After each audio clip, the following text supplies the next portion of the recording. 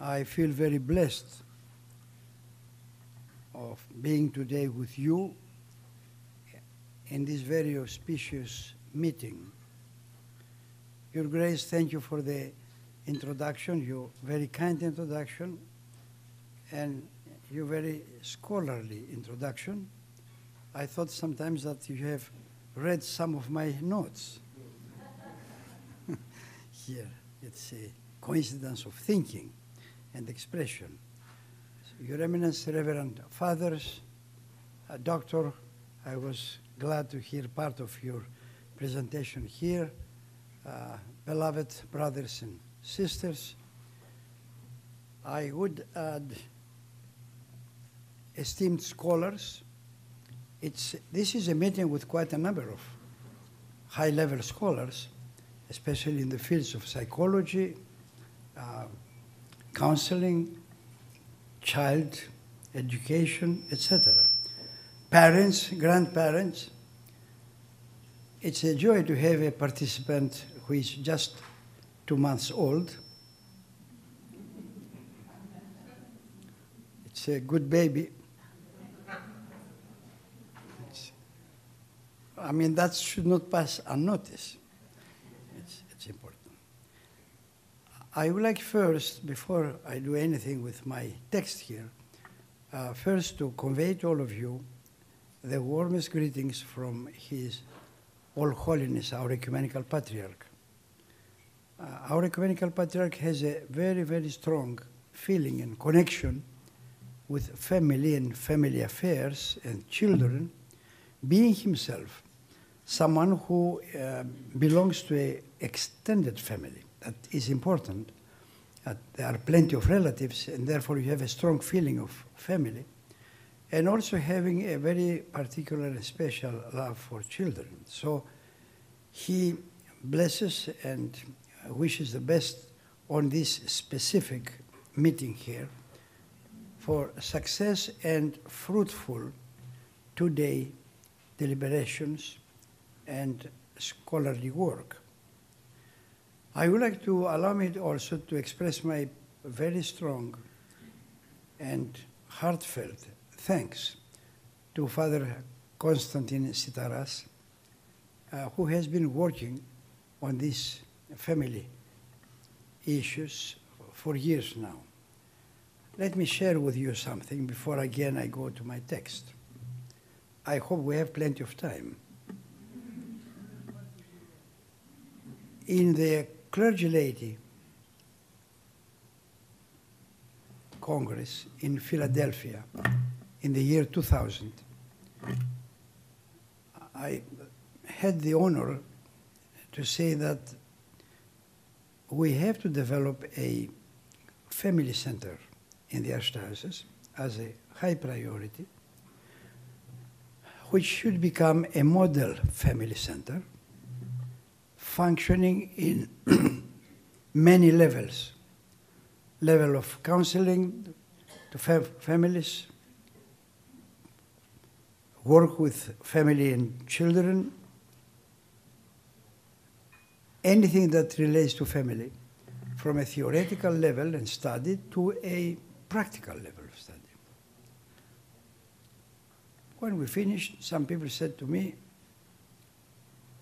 the idea is very good, but this idea requires plenty of money, and this money is not available. I say thank you for the counter idea. But I said, well, this is something that cannot wait. We don't depend on building a big building or creating a bureaucratic kind of situation. Here is Father Kostas Sitaras and a small group in the beginning, and they start something at St. Basil's Academy. And step by step, year by year, we have now quite a developed system in which we have a participation of real outstanding people. Presbytera Kerry Papas is here with us, is one of them. And the whole group around, and we have a conference like this one here for a family ministry and how to create a Christocentric kind of family in the midst of a gradually, not simply secularized society, but something even worse than secularization. So I'm very thankful, and I express my thanks for what is being done, and I pray that the work will continue. This is a characteristic meeting or symposium for which we are going to be very proud. We have received something which belongs to the initiative of the Archdeacon Panteleimon. I don't know why he knew that I would include quite a part of my presentation from the letter to the Ephesians, and they did this kind of thing, which I see for the first time. Because they thought it would be a good thing for the people to, when there is a reference, to be able to see the specific text. So I'm thankful also for that. Our second deacon, Father Eleftherios, who is with us, a graduate of Holy Cross, a son of a priest, a brother of a seminarian presently, and a member of a 9 brothers and sisters family. So family is here at work. I greet you today with really profound joy, and I pray that the good Lord will be with us, especially with you as you continue working on growing and rooting and grounding families in Christ and His church. This conference is both auspicious and timely.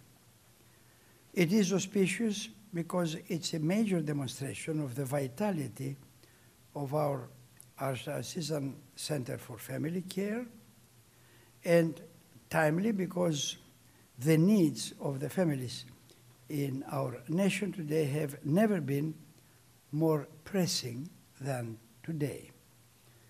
Allow me to extend one more expression of thanks to Father Konyaris for doing a tremendous publishing work for so many years and enriching the bibliography, the Orthodox bibliography, at a time when there were very few texts. Today, Father Konyaris, we have plenty. Sometimes you don't know what to choose. But when you started, that was not the case. Let me start with an introduction. I'm not going to proceed with a normal analysis of a biblical text. This will come, but I would like at the beginning, as an introduction, to say a few words about a very common topic, and I might then be sounding like a very trivially talking person, a modern crisis in family life.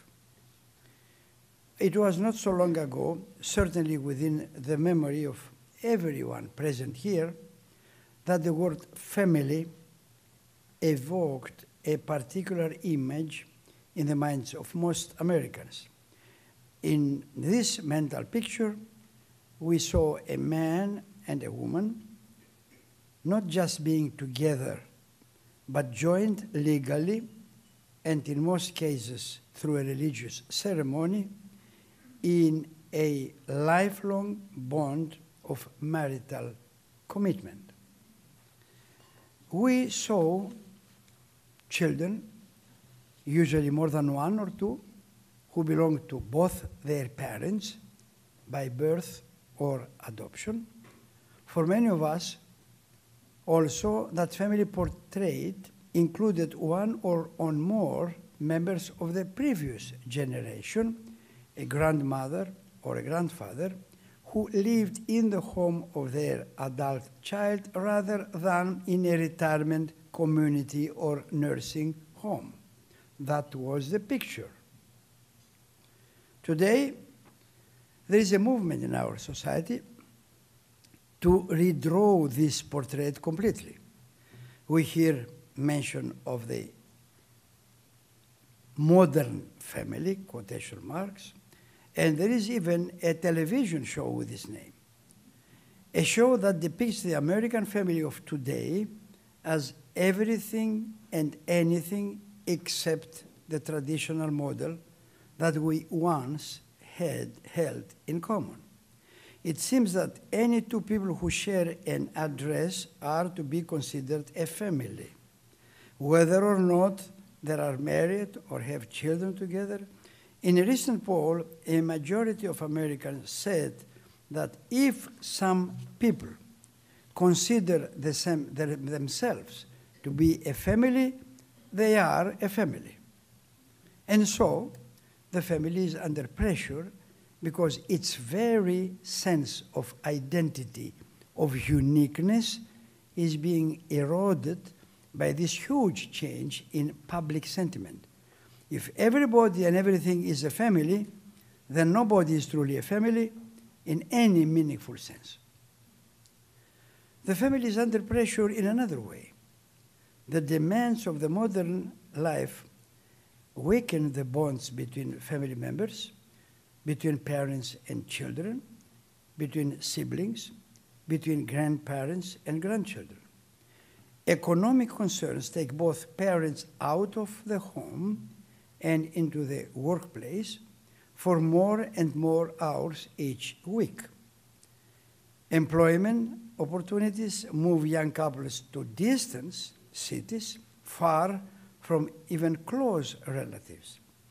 Failing birth rates mean that children, that's an interesting point, no longer easily find playmates in their own neighborhood, so that organized sports and activities away from home are becoming the norm. Children's athletics are becoming a focal point of suburban social life, even as daily practices and long road trips take children out of their homes for more and more hours each week. The net result of that family members is that family members spend more time with co-workers, teammates, paid caregivers than with each other. The real work of parenting, which is to say of developing character and life skills in children, falls in coaches and teachers. The real joys of companionship, I would add also babysitters. The real joys of companionship are found in relationships outside of the home. Family life becomes a perfunctory routine rather than a fellowship of shared purposes. The family unit suffers 1,000 cuts from societal obligations and expectations. So the modern world finds itself asking out only, what is a family? But even, why is a family? Why should we care about the welfare, the stability, the eustathia, to use a Greek word, well-standing, of a particular group of people over against any other group or group forming? To this question, our Holy Orthodox Christian tradition gives an answer with clarion voice. The family is a divine institution, a special creation of God, one that bears his own holy name and dignity. St. Paul articulates this thought precisely addressing the Christians in Ephesus. Here is the text that you have in front of you. He says in Ephesians 3:14-19, "For this reason I bow my knees before the Father, from whom every family in heaven and on earth is named,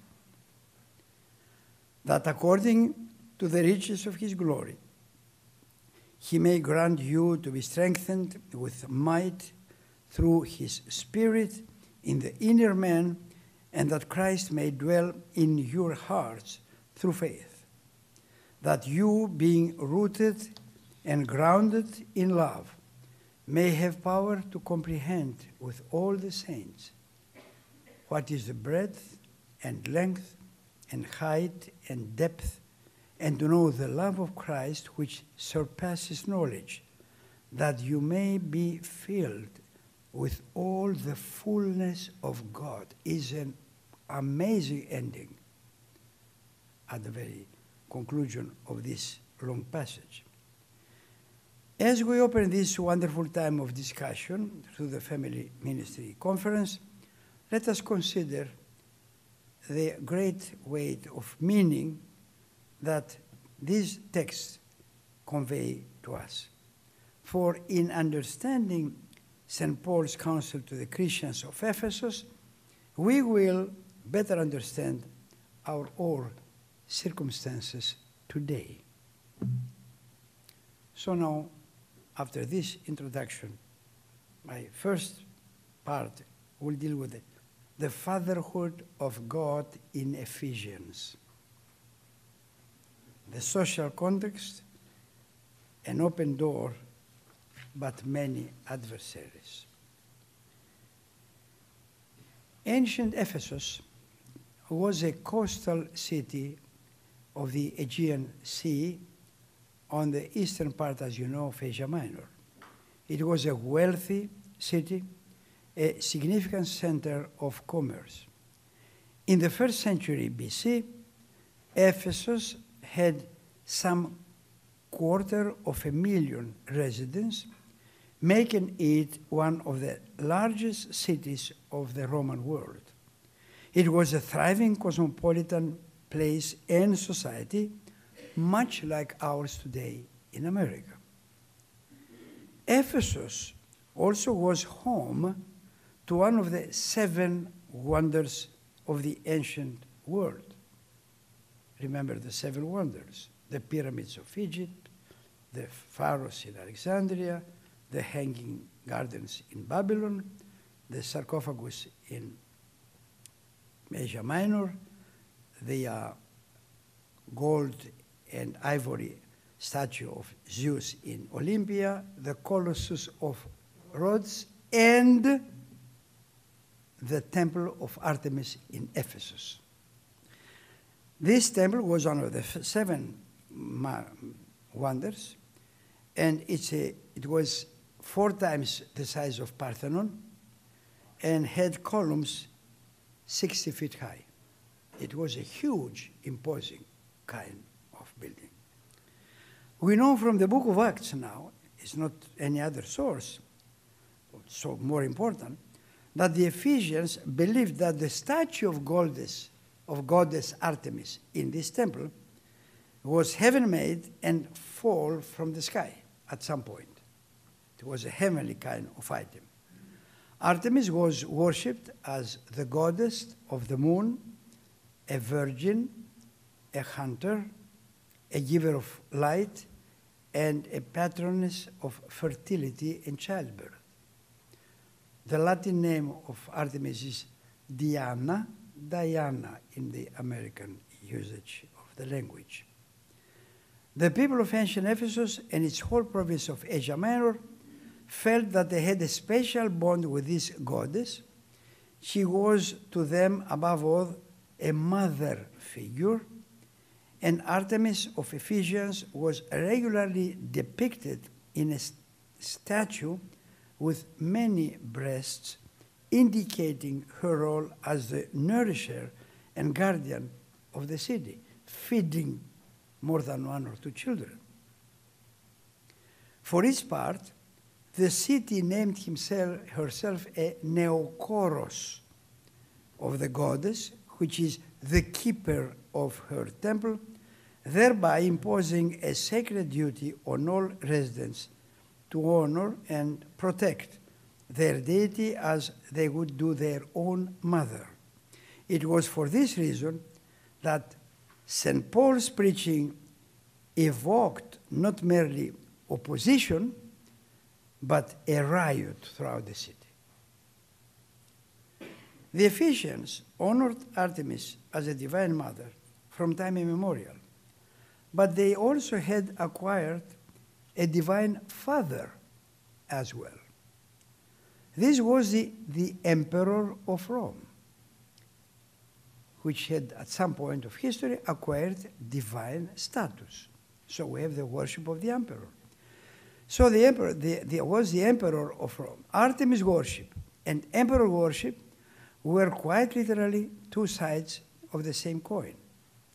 Archaeologists have found coins minted in Ephesus from the reign of Emperor Claudius in the middle of 1st century, which have the figure of Artemis on the one side, the figure of the emperor on the other side. And these were the official coins of Ephesus. By this end of the 1st century, the Temple of Artemis would also house the Augusteum, the official shrine of emperor worship, and the city would be honored a second time with the title Neokoros, this time for the emperors, the guardian of the emperor's worship. One of the titles given to honor Roman emperors was the Latin phrase Pater Patriae, Father of the nation. The Ephesians were therefore claimed not only by a divine mother, but also by a divine father in the person of the emperor. The Ephesian family, it seems, had been defined by fully developed pagan worship of Artemis as an emperor, as members, mother and father of the Ephesian community. When the Apostle Paul came to Ephesus with his gospel of one God, the Heavenly Father, who sent his only begotten Son for the world's salvation, he was challenging the Ephesians and their ideas in a very radical way. He would redefine their idea of family. Some would embrace the gospel preached by Paul as the good news of true divine love. Some would reject it bitterly. St. Paul knew this, and for this reason, he wrote to the church of Corinth that in Ephesus there awaited him a wide open door for effective ministry, but also many adversaries. So here we come at the second part here, the Christian theology of fatherhood and family. When St. Paul was in prison in Rome, he wrote this letter to the Ephesians. In his 6 short chapters of this very important letter, he covers the basic themes of what Christians believe and how they are to live as children of God. In his letter, St. Paul refers to God as Father a total of 8 times. 8 times reference to God as Father in 6 small chapters, which is more than the total of the chapters in 1st, 2nd Corinthians, and Romans. The Ephesian letter has more than the 3 major letters together, which shows the centrality of this idea of the fatherhood of God in the letter to the Ephesians. At the heart of the epistle of his, this revolutionary statement that we have got already, we have the phrase, "For this reason I bow my knees before the Father, from whom every family in heaven and on earth is named." Please, in your text, pay attention to the Greek text, because in the Greek text there is a word play. The name for family in the Greek text is patria. So, look how it sounds in the Greek. Τούτου χάριν κάμπτω τα γόνατά μου. Now, this is the point. Προς τον πατέρα, to the father, εξού πάσα πατριά, from whom every family. Πατήρ, πατριά. the name of the family is related to God the Father. Is named in heaven and on earth. St. Paul chooses his words more carefully. He says that the one true God who reveals himself as a father, pater, is the one whom every family patria is named. What Paul is saying here is that you cannot have a family, any family, without this unique Father who is God. The centrality of God the Father for any family. This is a very clear repudiation of any other would-be parent that might claim to the affection of the Ephesians, either as a divine mother, Artemis, or as a divine father, the emperor. St. Paul says that God the Father and only He give His name to every family, both those in heaven and on earth. We see even more clearly that Paul displaces both Artemis and the emperor in his expression, I bow my knees.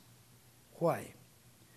St. Paul was a Jew, and Jews customarily would stand in prayer, not kneel. Kneeling was the posture of mostly of Gentile worship. Kneeling would have been the posture of Artemis worship and also the posture of Artemis and emperor worship. Paul teaches the Ephesians that kneeling is to be reserved only to God. I am kneeling in front of God, not the emperor or Artemis or anyone. So it's a very important kind of turning, this whole issue of kneeling in front of the emperor's shrine or Artemis and saying, no, only God deserves this genuflection, which he clearly states in his letter here. This is a father, unlike the emperor, unlike the idea of the Roman pater familias.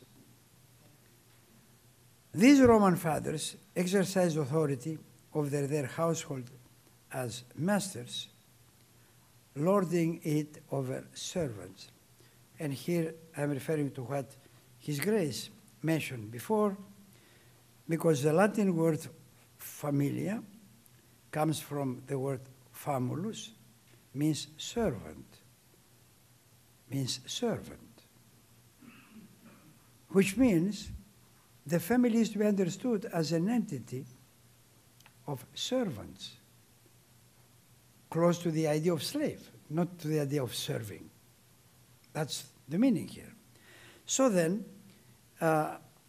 St. Paul, Revolutionary Theology family, says God is the Father who gives service to His household, sparing them nothing that He has to offer, not even His only begotten Son. Even at the end of the passage here speaks about filling them with His fullness of God. It's an amazing reversal of any idea of recognizing gods and goddesses as the person worth of worship. And in the concept of family, if the concept of family then derives from a father in heaven, such as this, it is truly a holy thing indeed. Such a sublime word is not to be used lightly, the word family. It has a divine origin, and it has to be contrasted with all other things that are involved clearly in the Ephesian situation. And so here we are, very simply, listening to Paul, who says, the family is an institution of divine origin and character, not merely a social arrangement that arises from the exigencies of earthly affairs. The family is a microcosmic expression of the God's fatherly care for the whole universe. This care is expressed by God's condescending in binding Himself in an unbreakable covenant of love towards all, a covenant drawn up by the blood of His incarnate Son. This, our Heavenly Father, accomplished for us, St. Paul, through the sacrifice of his only Son, and according to the riches of his glory, that he may grant all of us strengthened with might through his Spirit in the inner man. And the passage follows with tremendous kind of revelation of the depth and height and width of the love of God, and the need to understand that and finally be filled with the fullness of God.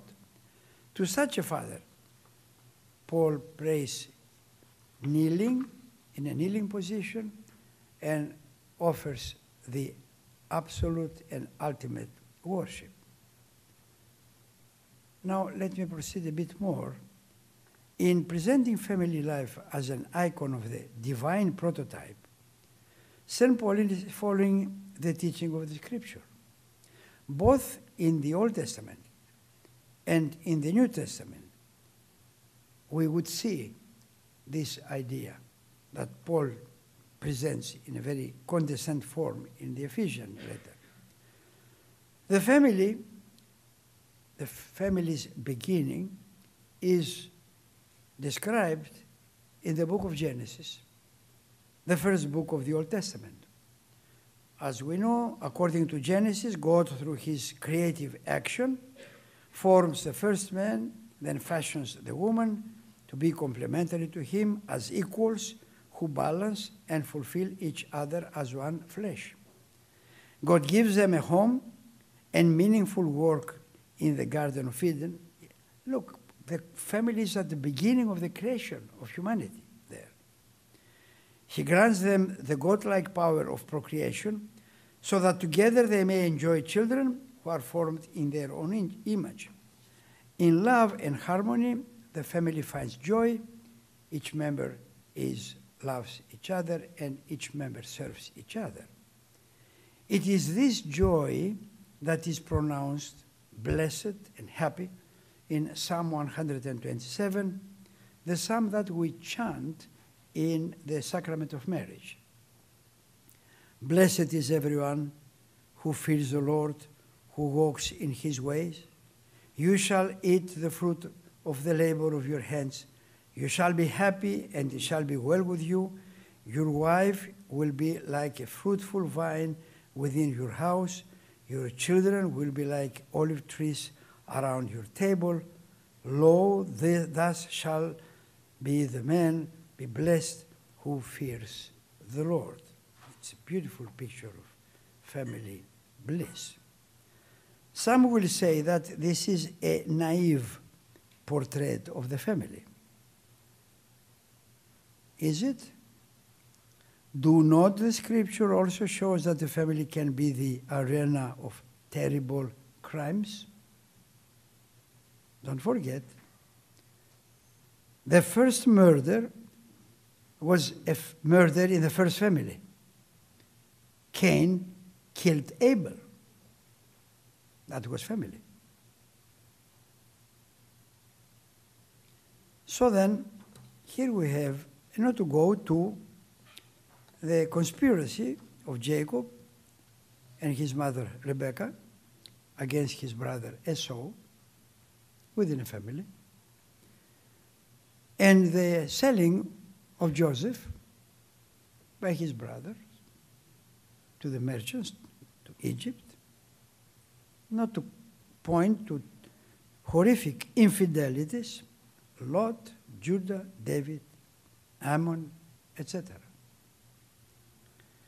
And these are valid points, ones that serve rather to corroborate the thesis that the family is a divine institution, for that which has the greatest potential for good has also the potential for evil. The sacred trust that binds a family together can become an occasion for tremendous evil when that trust is abused by parent or child or sibling. But the good potentialities of family life are so great that even in a condition of brokenness, the prophets of Israel saw an icon of divine love in the family. Many times they speak of God's relationship to his people Israel as that of a loving husband towards a wayward wife who neither overlooks her sin nor forsakes her utterly, but calls always for her to be restored to him and reconciled. Full knowledge of the negative potential, but sanctity and divine origin and the tremendous potential always for correction and restoring. St. Paul appropriates the very image in his letter to the Ephesians in speaking in chapter 5 of the Christ and the church. And he says exactly that the bond of husband and wife is analogous to the bond of Christ to the church. It's one of the terrific passages in the Scripture. This is among the strongest texts in Scripture, affirming the deeply existential nature of the family as a union between husband and wife. Another apostle, St. John the Evangelist, who spent time also in ministry according to the old church tradition, he would have told the Ephesians the stories of Christ's love for the family. Would they not have rejoiced to hear that Christ's first miracle was the transformation of water into wine, just in order to support and strengthen the celebration of a new marriage? To this day, we commemorate the event in our beautiful Orthodox service of matrimony because this is the reading from the New Testament that we use in the service of marriage.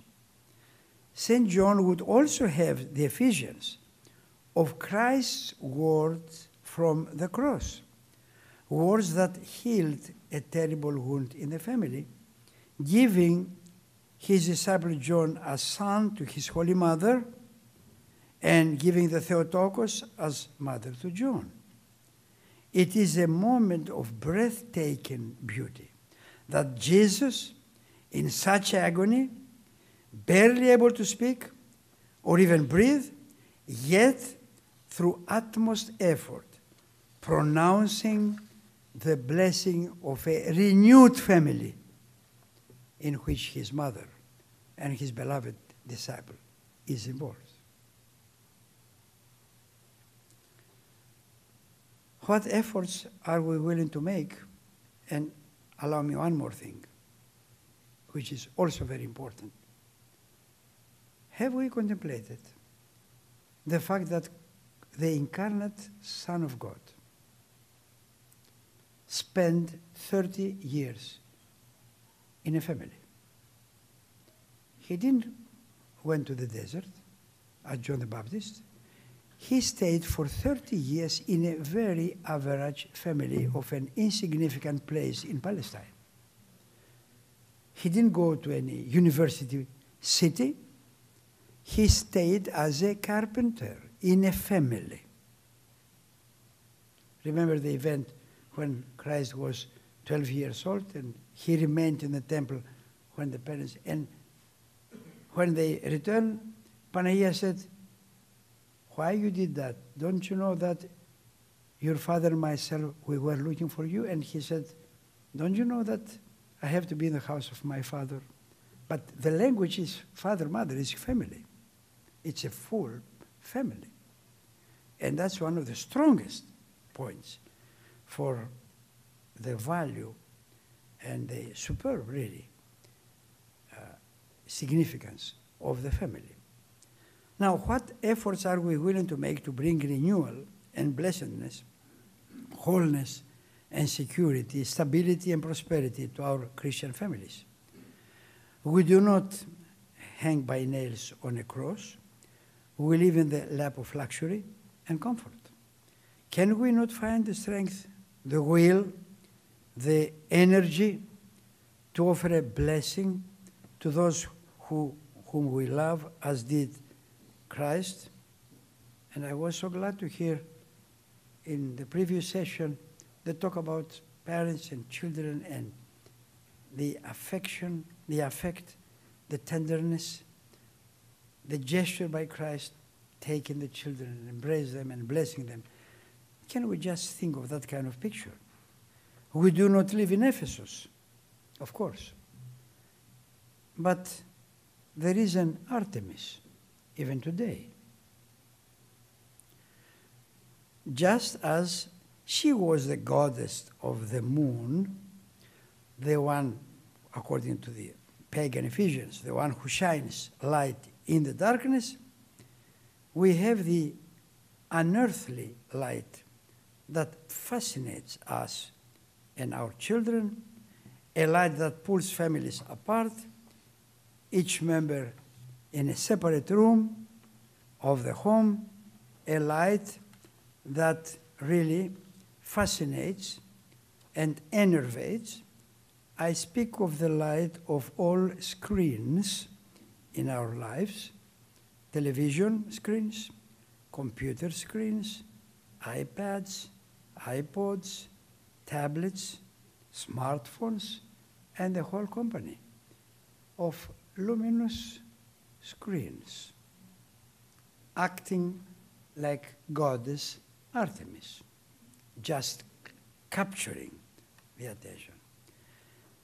Well, we have developed a modern culture of the face in a box at all times of day and night.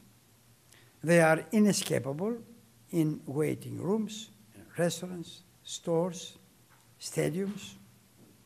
We no longer look into the faces of one another, we stare at the screen, mesmerized and transfixed. In the ancient world, it was silversmiths who fashioned the image of Artemis. Today, the silver screen fashions for every imagination of the human mind, from the sublime to the subversive, and increasingly to the ridiculous. So then, at this new polymastic goddess, as this goddess enchants us and addicts us to the destruction of our family, we have to have an answer. We do not live in Ephesus, but we also have our own emperor's cult today. Don't think that I would go to mention political persons. Our lives are ruled by a new tyrant, the tyrant of the urgent, the busy, to borrow the phrase of Charles Hamel. Our families are on a treadmill of activities and obligations driven by scholastic work, team sports, workplace demands, and social expectations. The pressure is to say yes to everything, to refuse an opportunity for more, not to refuse an opportunity for more money, more entertainment, more playing time. We have forgotten how to separate needs from wants, the important from the optional and the secondary. How many of our families find their Sunday mornings dominated by an activity other than liturgy and Sunday school and togetherness in the community? How many of our families fill the summer with every activity except worship? I always remember when I first came to America in 1964, and in the summer of '65, I was asked about worship in the church. They said, no, there is no liturgy. I said, why? Because our priest has a 1-month vacation, and at that time we closed the church. I said, are you serious? I mean, you close the church for a month? They say, yeah. So they look at me in full surprise that I was surprised. I said, well, obviously, that's something. But that sometimes is not just 1 or 2 Sundays, it's much more. How many of our families cannot find an hour each day to sit down around the table together and share God's bounties in a meal.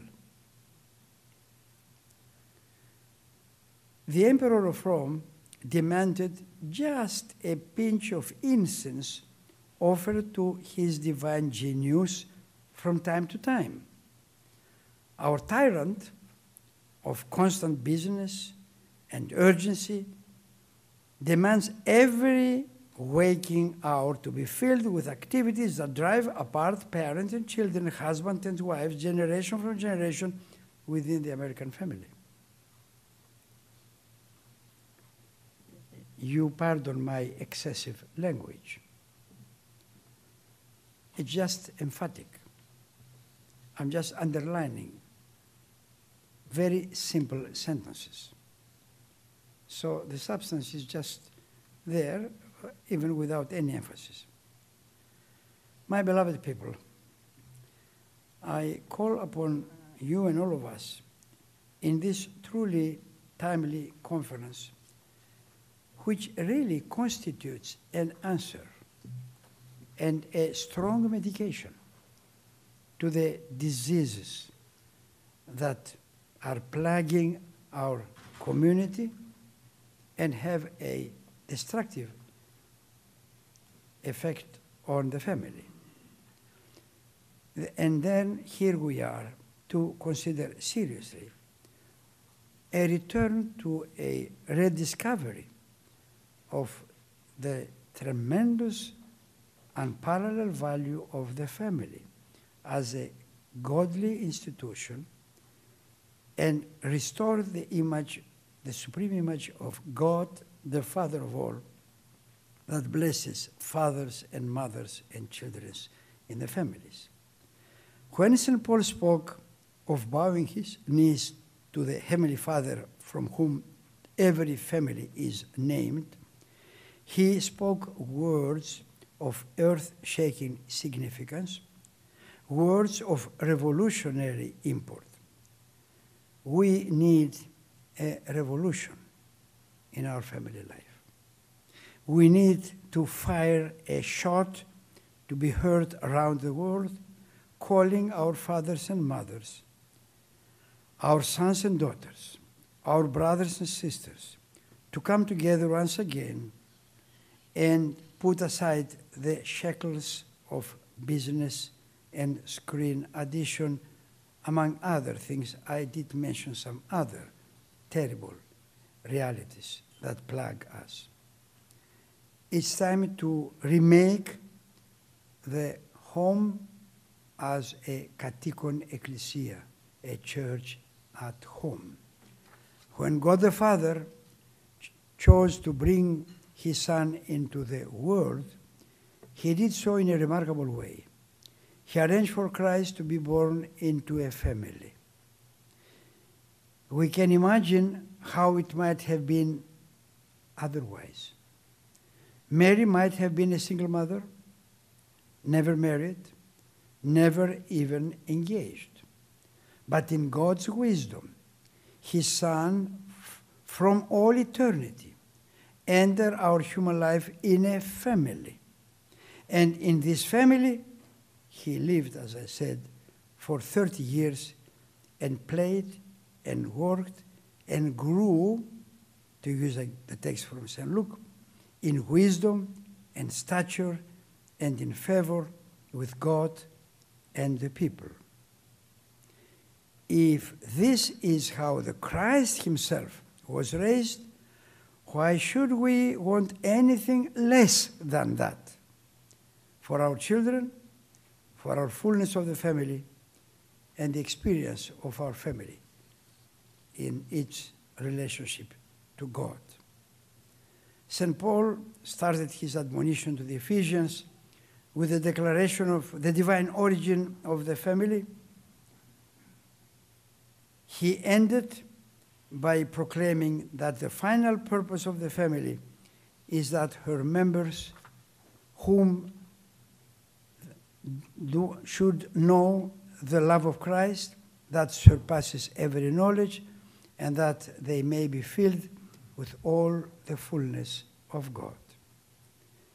This is our sacred task, to strengthen and confirm this sacred and God-named institution, the family. May the Lord strengthen you who so diligently work for the enhancement of this beautiful institution, the internal and universal institution of family. May the Lord grant you love and strength to accomplish in its fullness such a task, so that each of you and of all of us and the members of our families be filled with all the fullness of God. Amen.